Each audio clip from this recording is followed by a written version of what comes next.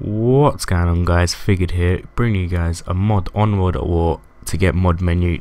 This is not done with a JTAG or anything like that. This is done simply with a USB or a transfer cable. If you want a tutorial on how to do this, just leave a comment down on the comment section below, and don't forget to leave a like on this video. In this video I'm just going to show you all the mods you can do with this. This can be done on zombies online with your friends and also campaign.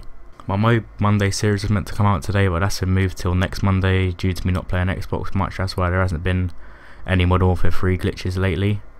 So if any of you guys have got COD 4 on the PC, because that's what I've been playing more now, then leave a comment and I'll send you a message to my Skype or something and we can play together. I play custom zombies, so yeah, peace.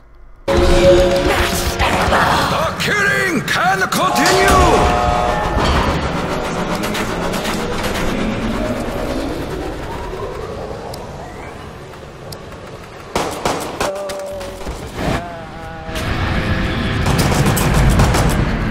Shouldn't these guys be on a leash? Fetch me this!